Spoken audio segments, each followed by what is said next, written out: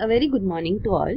Looking at important headlines from the Hindu newspaper for 21st June. On the front page you have Kerala offers to send 20 lakh litres of water by rail to Tamil Nadu. So after initially declining to accept it, Tamil Nadu says it will take decision today. So this is a decision on Kerala's offer to supply 20 lakh litres of water. So this will go from Thiruvananthapuram to Chennai. So this is because of the water crisis which has been faced in the state. Then next is President bats for simultaneous polls. So it says the simultaneous polls will spur growth in the country. And below you get one killed in firing as violence continues in West Bengal. So one was killed and 3 others injured at Bhatpara Kakinara area. So this is because of conflicts which are going on. So the police has confirmed the death, and you can see that locals said one more person was killed, but this could not be confirmed. So there was clash which has been registered now.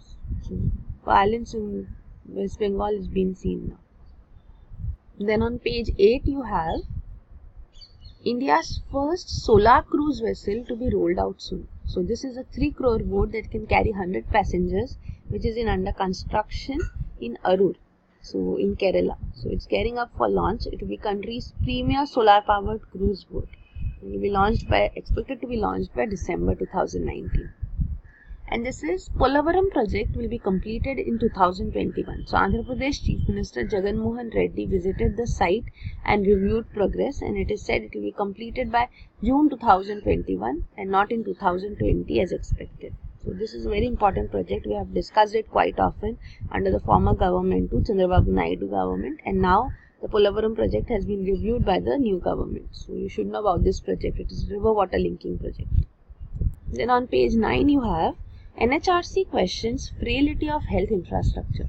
So this is National Human Rights Commission, which has now served notice to all states, union territories on the condition of healthcare infrastructure in the states. So this is in the context of Muzaffarpur acute encephalitis syndrome cases in which children have died.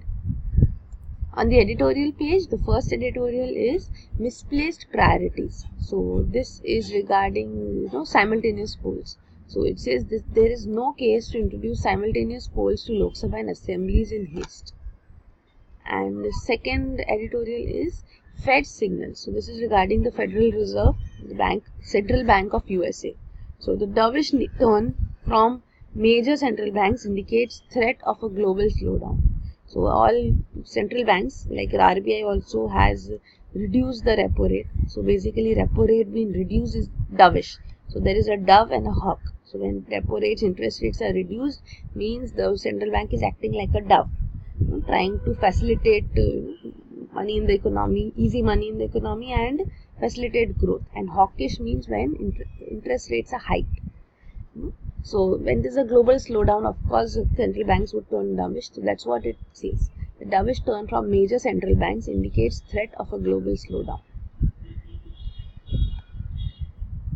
Then the lead article is Protectors of Real News. So it says in this moment when democracy is threatened by majoritarianism, readers can play a more pluralistic role. So this talks about how there should be free press in the economy as such. And then you have what yoga can teach us. So this talks of evolution of yoga, how it can present us with an alternative worldview for transforming human society. So it was International Yoga Day. It is International Yoga Day today on 21st June 2019, which is summer solstice too, the longest day in the northern hemisphere. Then on Fridays on op-ed page you have Parle coverage.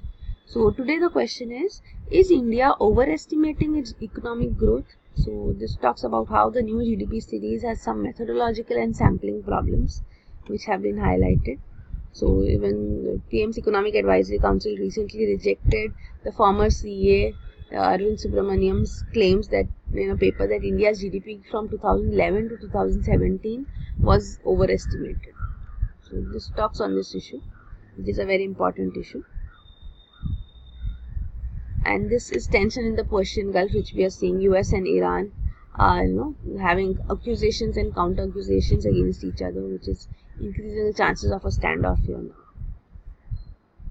On page 12 you have grand plans for the farm sector. So President Ramnath Kovind says Centre will invest 25 lakh crore to boost agriculture productivity.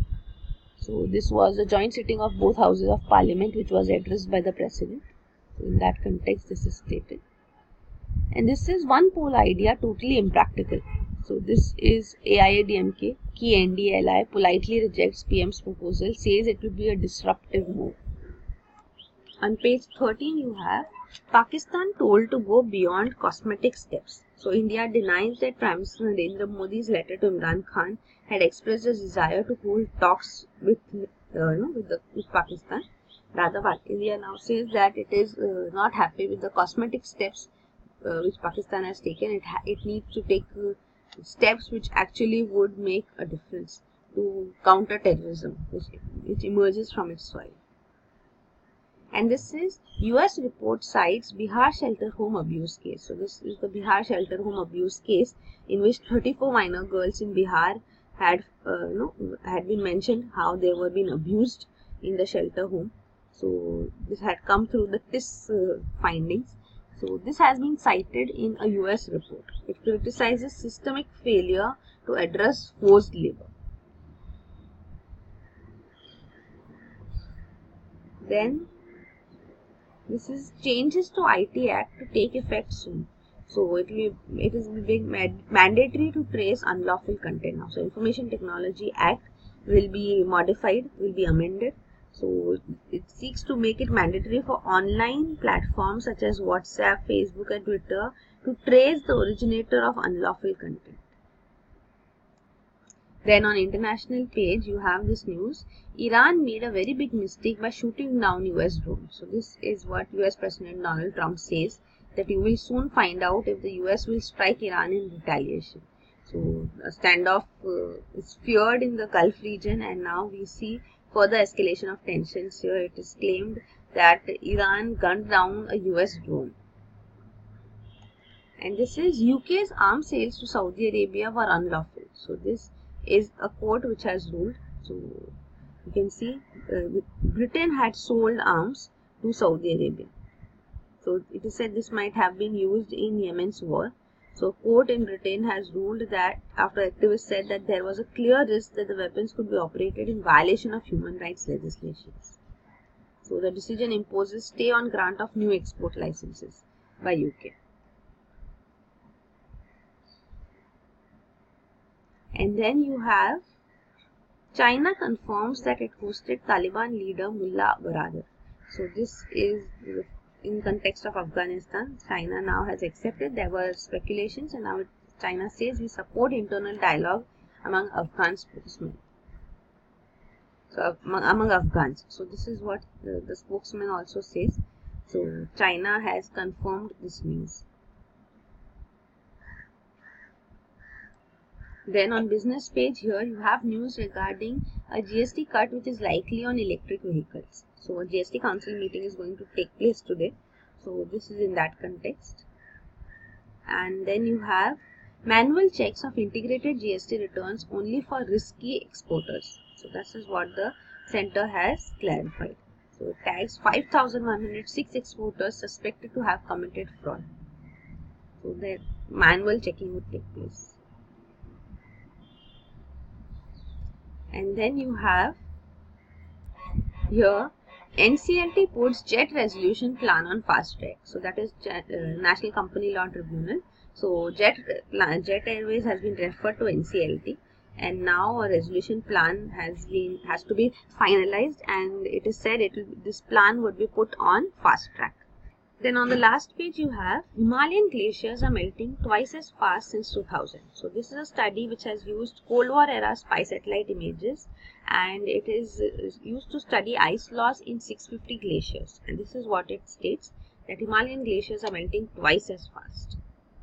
And below you have Japan's washi paper torn by modern life. So this is a UNESCO Intangible Cultural Heritage. It is world's thinnest paper, washi paper of Japan.